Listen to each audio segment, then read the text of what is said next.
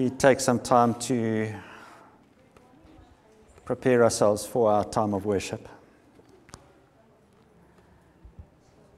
Father, we gather as people on a journey. We believe, we have doubts, we do good, we sin. We are imperfect humans, still deeply loved by you. And so, Father, we acknowledge love and grace, we acknowledge hope and faith, because these are the essence of who you are. We seek forgiveness and grace from you and from those that we've harmed, assured of that grace. We are ready to go out and grow. We yearn for a new way, a new perspective, a clear path. Though we are full of trust and full of doubt, we turn to you. Father, we are here today. And so we ask that you will speak to us, that you will continue creating us, that you will inspire our hearts, our minds, that you'll guide our actions. And so, Almighty God, we celebrate that where your people are gathered together in love, you are present, and good things happen and life is full. We celebrate that we are immersed in your mystery, that our lives are always more than they seem. Father, we belong to each other. We belong to a universe of great creative energy, whose source and destiny is you, our God. And so we celebrate. Celebrate that your Spirit beat in the heart of Jesus of Nazareth, the good news of your healing, embracing, and liberating love was heard by the broken and the lonely, and all bound by life's sorrows and struggles. We celebrate that the Spirit of peace and hope is present with us and through us, and in our struggle to love, you come and embolden us, so that something of your holy presence may be known in this world. And so, Father, you are aware of the hurts and the longings that each one of us carry. You are aware of the awe and the wonder that is offered to us. We want to be aware of the gifts of faith and the community of faith and the gift that it is to us. And so, Father, in this moment in time, we simply pause. We become aware of the sacredness of our lives, the sacredness of the life of those who sit next to us and behind us and in front of us. We become aware of the sacredness of all life. And so, Father, as we are aware that the life that we live is God-breathed, we commit ourselves to you. And so in our acting, in our speaking, in our living, may we know you always. Amen. Amen. Well, a very, very warm welcome to all of you.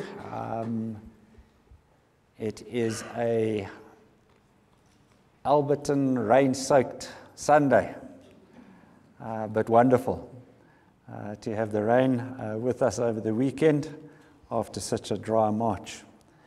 And so we give thanks to God for the rain that has been upon us. We're also into a new season of the church as we celebrate a risen Christ. And so there will be a change of pace, a change of focus. And so from this Sunday going through to Pentecost, we'll have a look at everything to do with being a church, being the people of God. And so we start that today.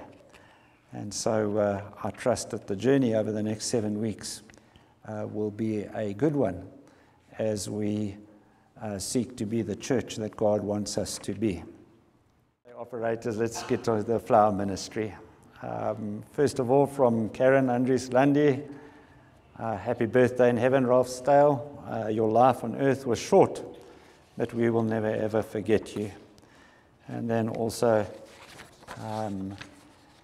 Ian to Jean, wishing happy birthday on the 10th to our amazing Jean, wife, mom, granny, friend, always there for everyone. Also so blessed with our twins who turned 7 on the 11th. And so much to celebrate within a family. And so those are the flower messages for today. Werner has been on leave for the week. We thought that we could handle all things administrative. I sent out an email and it came back to me. I said, but I didn't send it to me. I sent it to the leaders. So I don't know why. But that will be sorted out on Monday. Also, there might have been a glitch or two. Some people received both, with the newsletter, received both attachments. Others only received the financials from the ASM. So I'm not too sure what happened there, but Werner's here on Monday.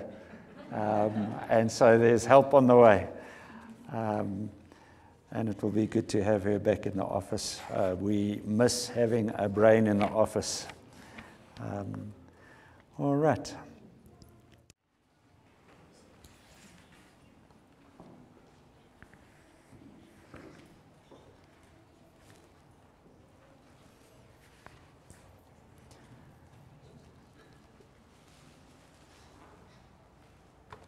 As I said a little earlier, the post-Easter sermon series is all about being a church.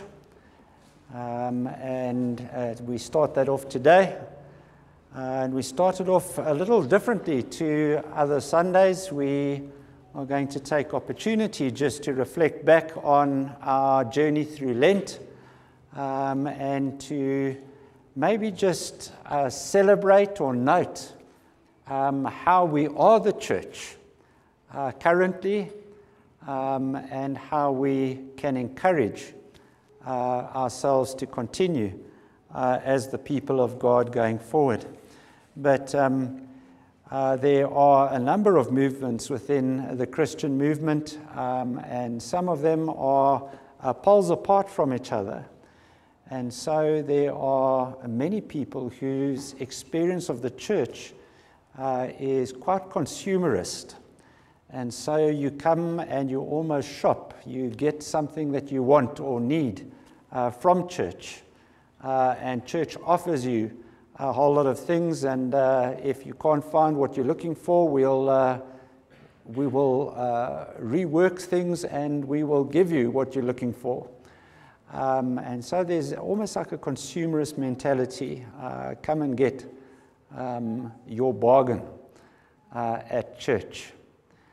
On the other side, there are people, the Quakers in particular, who have a very, very contemplative worship, always just reflecting and thinking and sensing God's movement.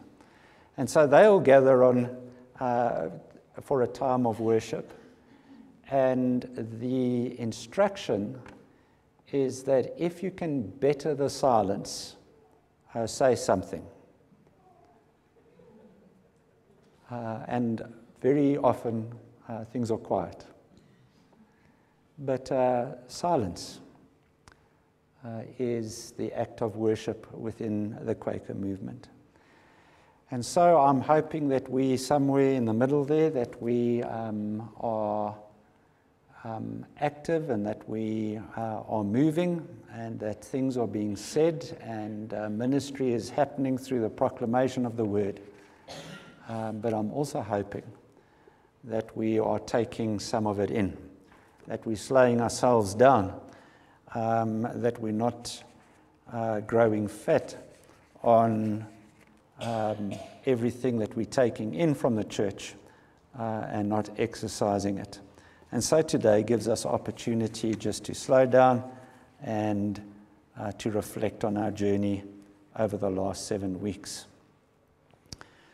But a little on being the church, just to start us off. In our gospel reading, I'm going to be reading from John chapter 20. It is one of the post-resurrection accounts. It's the text that is set for the day in the lectionary. I'm just going to read from verse 19 through to 23. But listen for what it means to be church. On the evening of that first day of the week, when the disciples were together with the doors locked for fear of the Jewish leaders, Jesus came and stood amongst them and said, "Peace be with you." After he said this, he showed them his hands and side. The disciples were overjoyed when they saw the Lord. Again, Jesus said, "Peace be with you. As the Father has sent me, I'm sending you." And with that, he breathed on them and said, "Receive the Holy Spirit. If you forgive anyone's sins, their sins are forgiven. If you do not forgive them, they are not forgiven." The Lord will always bless the hearing of his word. That passage goes on to speak about his next appearance, because Thomas wasn't amongst the disciples at this one. It's the account of him appearing when Thomas is present in an engagement with Thomas. But in this reading, and just the portion that we read, we hear of the first coming together of the disciples. This is the first church moment after the death and resurrection of Jesus. And so circumstances have unsettled them. They fear personal repercussions resulting from their following of Jesus. But in gathering, we hear of the presence of the risen Christ. As they gather, we hear of them being filled with joy and with peace. We hear of forgiveness being something that needs to be part of their journey. We hear of the Holy Spirit being at work. We hear Jesus telling his disciples that as he was sent by the Father, so he is sending his disciples. And if we go into the rest of the New Testament, we will see how this sending happens. If we go, for example, into the beginning of the first letter of John, we will hear from those living Jesus' instruction on being sent as he was sent by the Father, of them being given to the world as a love offering, of there just being a participation in the life of Jesus always. And so, as we mentioned during Holy Week, that we are taken by God, that we're blessed by God, that we're broken by this world, but we are given to this world. These people go out. They are given as a love offering to the world. And we find them witnessing to their experience. And their experience is this, that this infinite God was amongst them. The incarnate God was in their midst, so that those being told about that experience can experience the joy that is found in the closeness or the presence or the communion with this infinite God. And so what they witnessed or experienced, they pass on. They witness to a God of light who addresses darkness.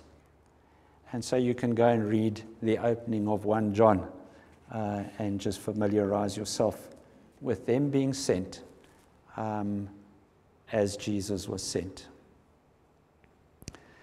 And so these scriptures are before us as we delve into what it means to be the church or to be the people of God. They are scriptures that give us clues. Whenever we need to consider who we are as God's people, as the church, we can go to Scripture and consider what it meant to be church for these people. And so the 4 questions that we can ask ourselves as a result of these scriptures are the following.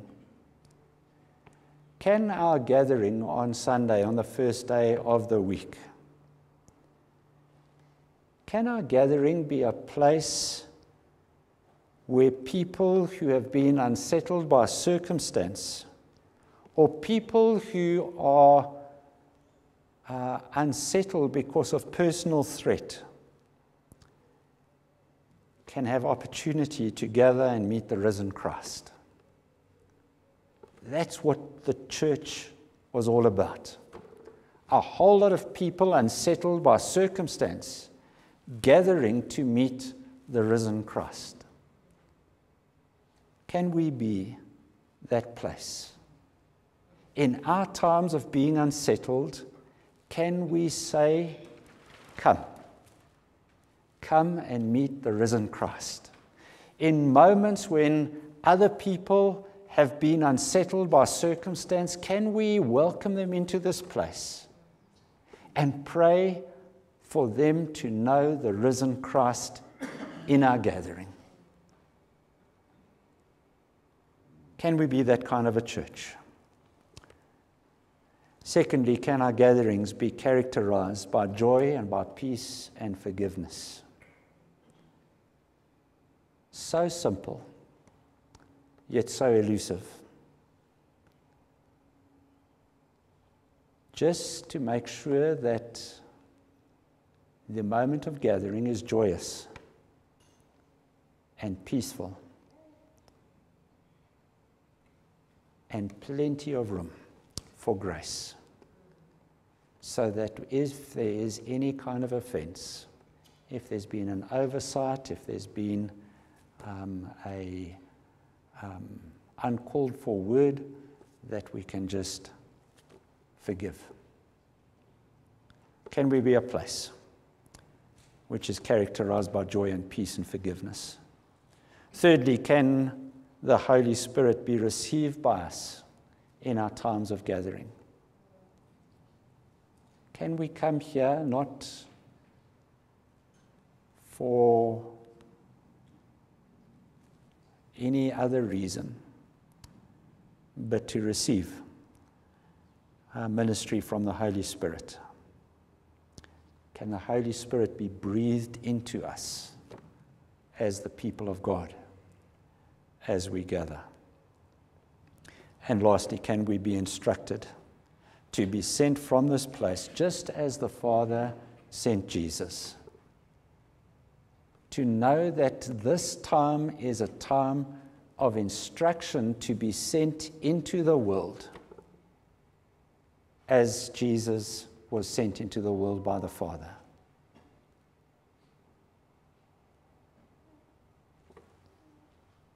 And so being sent after we've gathered, can we be that kind of a church? And so today we want to set aside some time for the people of God, just to share or to witness to their experience of their time of worship during Lent, to share their experience of God at work in them, to share their experience of gathering as people who are unsettled by circumstance, but receive peace and joy and forgiveness in their meeting through God, Father, Son, and Holy Spirit. That as they have been the people of God, they've discovered the God of light, who addresses all darkness. And so it's a wonderful opportunity for us simply to receive the testimonies of people who witness to the work of God in their lives. And may it just be the beginning of our journey as we consider what it means to be God's church here and now in 2024. May God bless us as we begin this journey. Amen. Let's pray.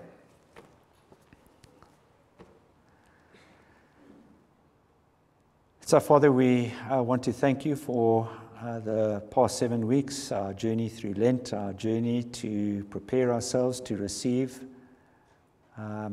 Christ crucified, but Christ resurrected. And so, Father, as we start considering a life that is found in a crucified and resurrected Jesus Christ, we want to ask for your rich blessing upon each one of us as we commit to being a light in this world, a light that is to shine in every form of darkness. And so, Father, as we hear testimonies, as we share or listen to these testimonies, and as they resonate with our own story, we ask for the ministry of your Holy Spirit. And so bless us in this time, we pray. Amen. Amen. And so I'm going to ask Sandy forward just to share a little of her journey with us. For the past few weeks, we have followed some of the miracles of Jesus. It was one of these miracles that I believe led to my healing.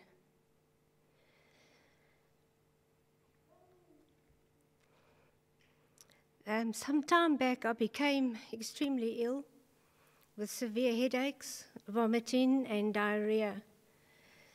The doctors were at a loss as to the cause. One morning, I was so violently ill that Linda rushed me to hospital, where the doctors told her that she should call the family together, as he was sure I would not see the morning. But Jesus had other plans for me. Linda decided to take me to a homeopath, where I was diagnosed with leaky gut syndrome, caused by an excessive intake of sugar and antibiotics. Anything I ate or drank would pass through my gut and into my blood, causing huge infections and toxins. We were worshipping at Alberton Methodist at the time, and Reverend John Stack was preaching about the bleeding woman. When in a state of shame, I realized that I had never once included Jesus in my illness. I called upon him to please restore me to health, as I couldn't see a way forward anymore. I was living with this condition for 7 years.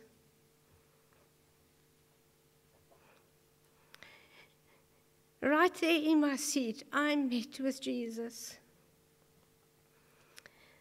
The verse, "Be still and know that I am God," hit me so hard because of the utter silence that I experienced. That silence was a moment that I can't explain.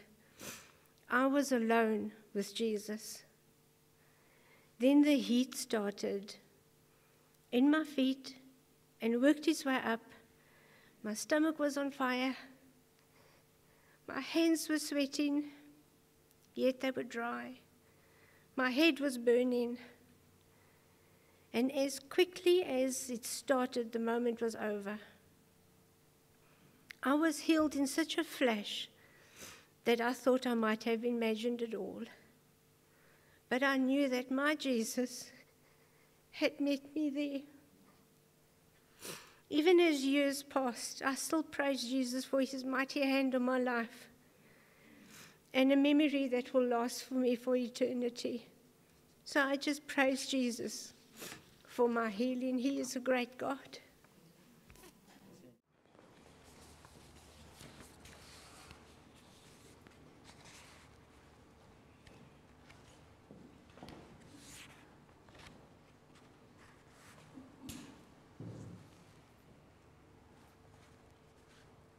And so the church is about a people who are unsettled by circumstance and personal threat, meeting the risen Christ. It's about knowing of joy and peace and forgiveness after meeting with Christ. It's about receiving the Holy Spirit and allowing the Holy Spirit to work within us as we gather. It's about receiving instruction to be sent into the world, just as the Father sent Jesus into the world. I'm going to ask Dot to come and share a little with us.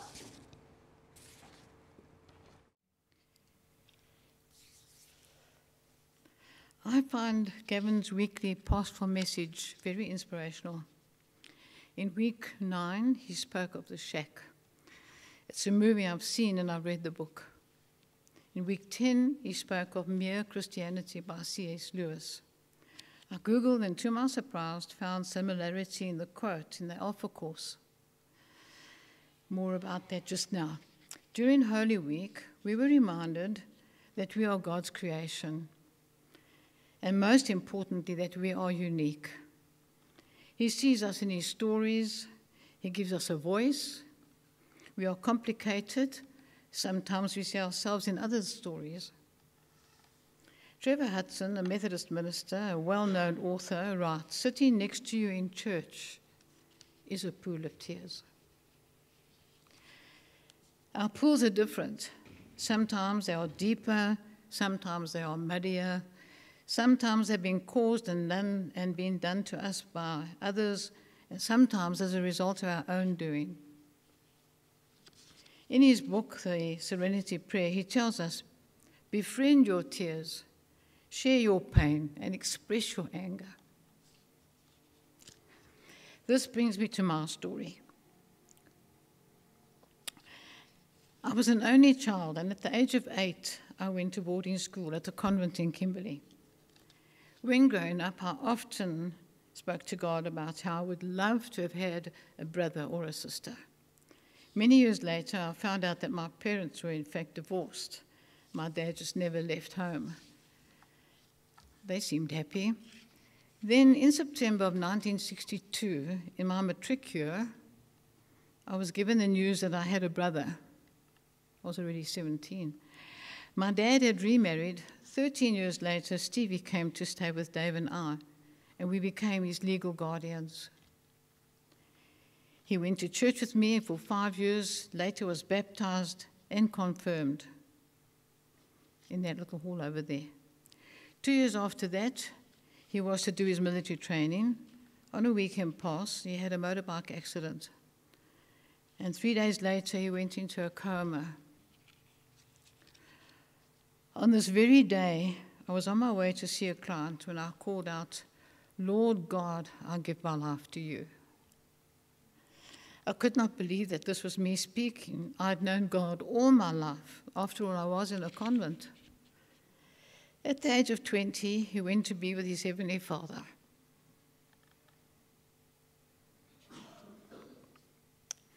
He always said that God had something special for him to do, and he wasn't wrong.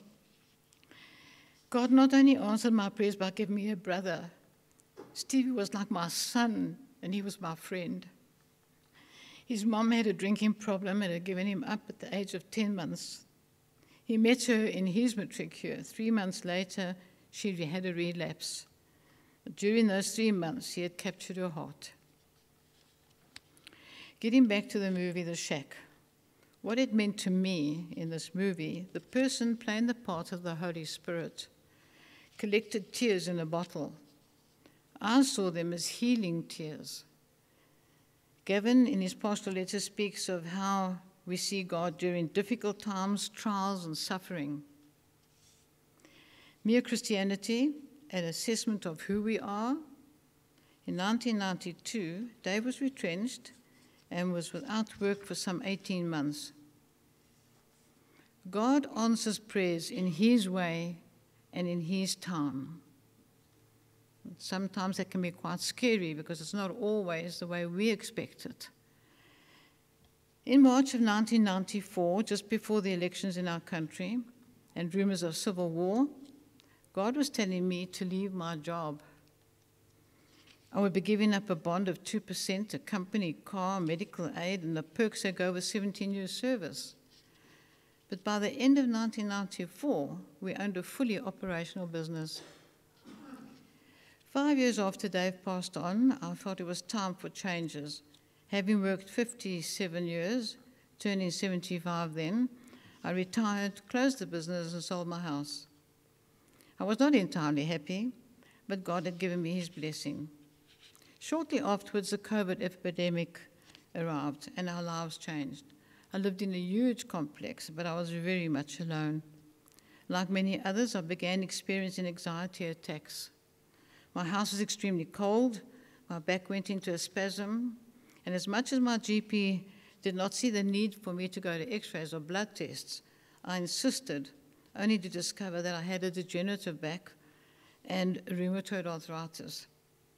I was angry with God. I looked for all sorts of reasons for these anxiety attacks. I blamed my marriage, I blamed my jobs, I blamed my church. I had no one else to talk to, so I spoke to God unceasingly about anything and everything, and I cried. I cried out to Him a lot. As Albert Einstein, in his book God versus Science, puts it, there's no such thing as darkness. It's merely the absence of light.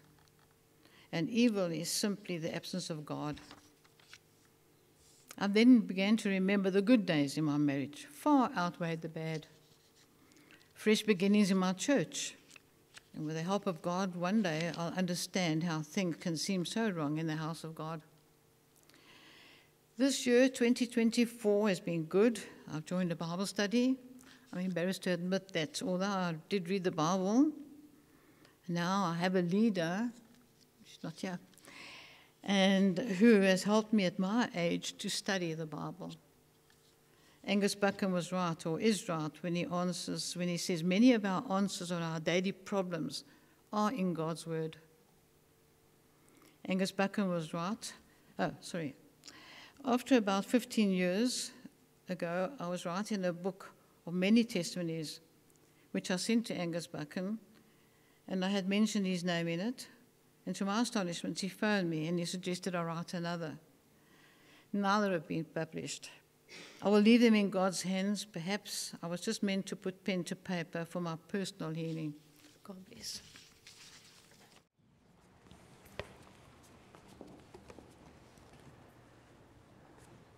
It's a wonderful gift in receiving the story of another. And the gift is that their story enlarges your story. Is that as people speak, there's a resonance. That explains something of what I went through. Or I can relate to something that's said. Or I've never ever thought of things in this way. And so it's a wonderful gift. And maybe as you have listened to the story of Scripture, as you have listened to Sandy's story, as you've listened to Dot's story, maybe you found that work happening in you even now. That there's this enlarging of your being happening. I'm going to give opportunity for you to maybe share some of your appreciation as you've listened. But before I do that, I just want to add a little of my story over this Lenten period. I think there have been 3 moments where I've sensed God saying, Gavin, this is kind of important. This is something that I offer you for your good, for your sake. The first was right at the beginning of Lent. I shared a little around making space for God to be God. We don't need to understand, we don't need to explain, we don't need to micromanage, we just allow God to be God. And it took me back to a moment that I shared with my then bishop, Reverend Jonathan Anderson. And it was just about managing or coping or dealing with the brokenness within the church, the brokenness within society. And it was overwhelming for me. And I knew that if anybody was exposed to the brokenness of the church and the world, it was Jonathan. And so we were chatting. And he said to me, Gavin, it's quite simple. Every morning I wake up in the morning and I say to God, God, I know that you're going to surprise me today. And I'm saying, but Jonathan, that's just such a bad prayer. How can you just open yourself up to be surprised by God? Don't you want to be surprised in a good way by God? And he says, no. He's just going to open himself up to be surprised by God, whether it be good, whether it be bad, whether it be light, whether it be heavy. He's just open for him to live and to let God be God in his day. And so that was the challenge that was given to me many, many years ago, is can I make space for God to be God? Not to try and manage my life, but just to allow the things that happen in this world to happen, and to let God do what God does with the things of this world. And so that was a message that I gave at the beginning of Lent, and the first hearer of that message was me. And so I knew that I needed to make space for God to be God during this Lenten journey. It wasn't long after that, I think it was the day after we began on Ash Wednesday. On that Thursday, we had a circuit staff meeting, and we were led in that meeting by our superintendent, and Reverend Franz Mabuza asked for us to do some soul searching and some introspection, and to share a little around who we are to do battle with in our desert experience, in our 40 days, as Jesus battled with certain realities. What are the realities that we're going to be battling with during our Lenten period? And again, it was a surprise. It was God saying, Gavin, so what are your realities that you battle with? I hadn't intended that to be part of my journey, but it came to me through a godly man, and I needed to answer the question, what do I battle with? What is the reality that I do battle with in my 40 days in a desert? And I realized that one of the realities that I battle most with in my life is to accept the fact that I age, that I grow old, that I'm daily getting closer to my dying. It's just something that I don't like, and it's been that way forever. If I could have stayed at school for longer than 12 years, I know I tried, I would have. If I could stay at varsity for longer than money allowed me, I would have. And so there's almost a Peter Pan complex. I just don't want to age. I want to stay young. And in many ways, maybe feel unsettled by growing old, having to give up certain things, to give up youthfulness. And so the day that my ribs were broken for the third time in a fight with my son, and I realized that I need to stop fighting with my son because my body can't keep up with the fight. It was a difficult day because it was a wonderful way in which to engage and to rough and tumble and to just be light with one another and show him who's boss. But the day came when that needed to change. And so there's some kind of mourning in having to give those things up. And, those are simple things, but over and over again, I've really battled and protested with aging. Growing old is not something I sit comfortably with. And so once again, I spoke lots about Jesus being a day closer to his death. Jesus being exposed, and that's what age does. It exposes you to a bigger world. And when you get exposed to a bigger world, you get exposed to the sin and the suffering and the evil that is in the world. And so that journey kind of challenges me and says, Gavin, you need to grow up because these are the realities. And I sense God saying, your pace is slow, but I'm patient, but you need to grow up. And so that was the second thing that happened in the first week of Lent. Another significant moment came when I was able to have a Sunday where I wasn't preaching.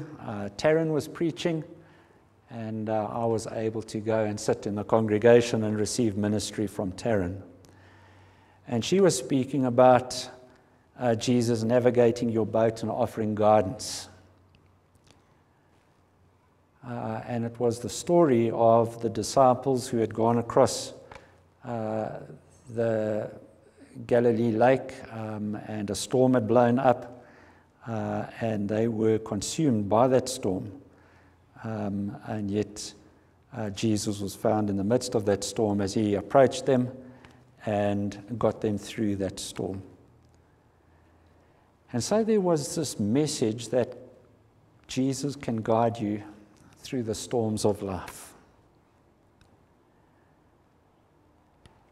And the one thing that struck me, and now I'm speaking about the storm, or I'm speaking about my battle with reality in the desert. What is the storm? What is the thing that takes my focus, that I become agitated, unsettled about? This whole thing of growing old or aging. It sometimes disturbs me, leaves me unsettled. And then Taryn says, the storm isn't resolved out of your focus on the storm. And so to analyze the storm and to get data on the storm and to figure out how the storm's moving and what the options are for me to negotiate getting out of the storm, she says, that's your second best option. There's a better option than that. Your storm is not resolved out of your focus on it, but by your willingness to allow Jesus into your boat. Focus on Jesus. Don't focus on the storm. And there's this invitation that whatever the storms that Jesus faced in his life, whatever the suffering, even in his dying, focus on God. and my Easter message is given to me. And so that was my Easter journey. And I thank God for it. And I thank God for the lessons that He provides through the church that ministered to me. And so before I invite the worship team up to continue to minister to us, I'm just going to ask if there is anybody who wants to share something. Any of your journey, anything come to mind as you have been listening to the scriptures today, to the testimony of Sandy and Dot and myself? If so, won't you come forward and just share something of that? I think most people here know me. The people who don't, you're missing out. I'm a walking miracle. A lot of people know that. In 2016, I was diagnosed with melanoma in my arm. And I had an operation, they took it out, and 2017 it was back again. It must have liked me. So I went and had another operation. 2018 I was clear, yay, hallelujah. That was in March, but in September there was a different story. It had metastasized and gone into my lung and into my liver. And I said to the oncologist, so now what? So she said, there's nothing we can do for you. Chemo doesn't work on melanoma. Mike started screaming like a banshee. I put my head down on my arm on the table and I said, Lord, he's never going to manage on his own. You've got to help us. So the oncologist looked at me and she said, just hold on, I'm going to go speak to somebody. So she went to speak to Dr. Rappaport at Rosebank. And she came back and she said that there's a new trials out and you can go and see him and see what he says. So that was in the September. I had 6 weeks of trials, and in the November, he said, you can go on the trials. Now, I was 75. I was like, okay, well, this is fantastic. So I went every 3 weeks. I went and they gave me immunoboost.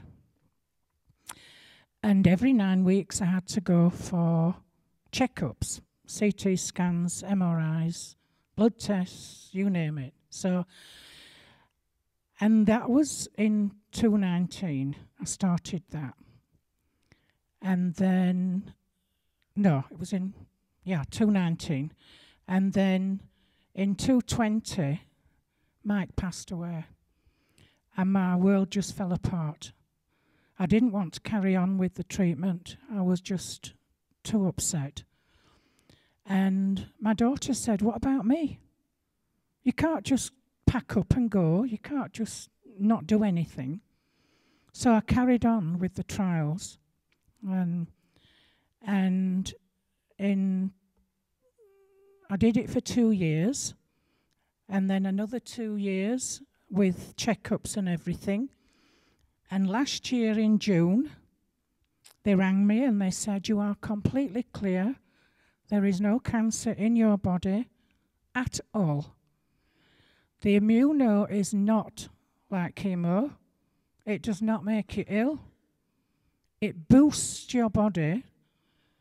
And that's why at 80, nearly 81, I look like this. And I am able to clean my house and look after everything because God worked a miracle in my life. And the Holy Spirit is now moving on my head, and I am, just praise God, because miracles do happen.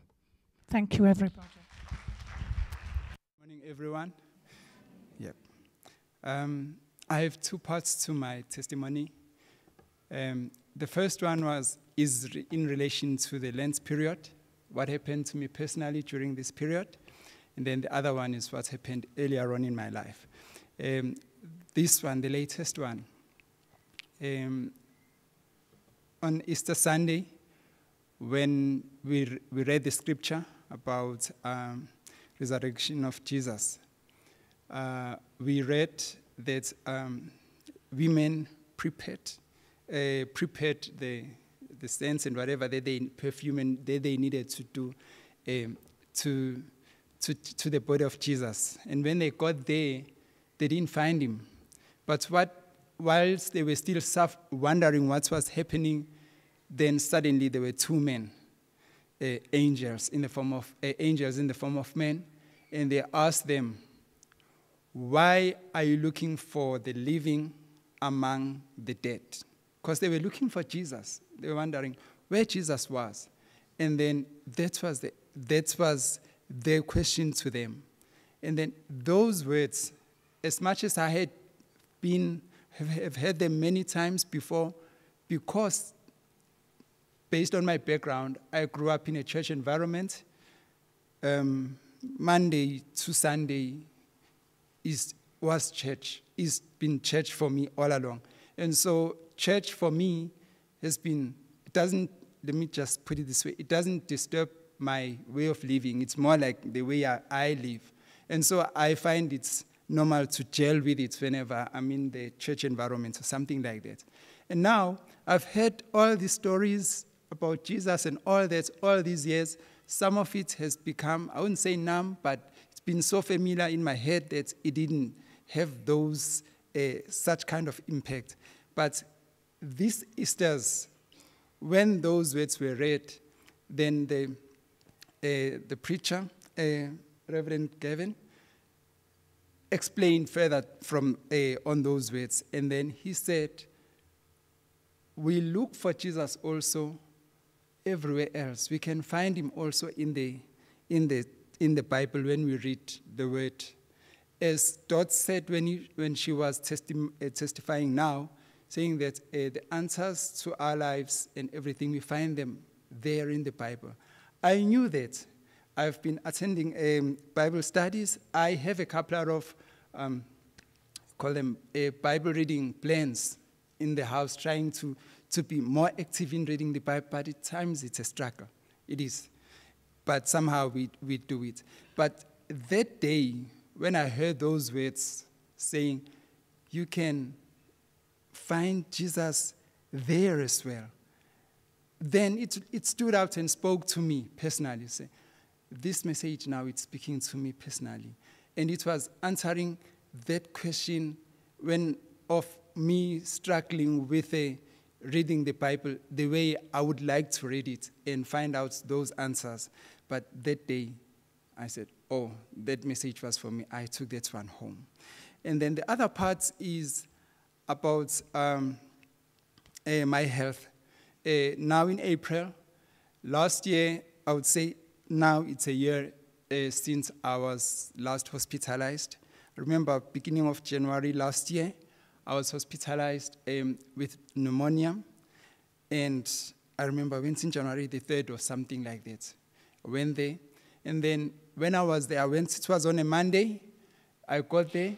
And then I got familiar with the nurses and the staff around. And they said, oh, your doctor, normally on Thursday, he discharges his patients.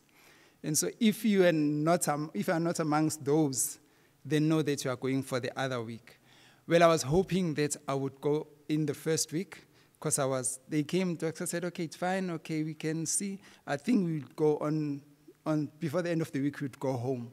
And I was like, oh, okay, then I would be amongst those. Came Thursday, Friday, nothing. Then I stayed. Then he was working with a lung specialist, because he's a physician, and there's a lung specialist who came every day to check this and this. And then on day number 10, then he came and said, you know what, Mr. Dlamini, we didn't release you earlier with the first batch of people that normally leave before the end of the weekend. And the reason is, when we assessed your situation, normally the condition of people in that situation, around day 7 or 8, we are ready to take them to theater, not theater, to ICU, because this program that we put you in, which is about 11 days, we put you in that program, but stats tells us that on this day, day 7, 8, 9, then that's when our patients, their situation just goes down, and they have to be taken into theater. And his words that he used in the end, because he started with those words and then he explained, and then he ended with his word. He said, Mr. Dlamini, you dodged a bullet. But I said, okay. It didn't mean much to me, but I went on. As I was at home and I'm telling my wife after being discharged, the doctor said this, but it didn't mean much. Then I realized, no, what he meant was, on that day, after day 7, if things turned out the way they expected, then they were waiting to take me there. Then after that, I would stay another week to recover out of ICU. Then they would release me. And I said, well, I didn't think that way, and it was a miracle for me. All I said was, thank God you were with me. And what I had when I was in hospital, I had this Bible reading plan.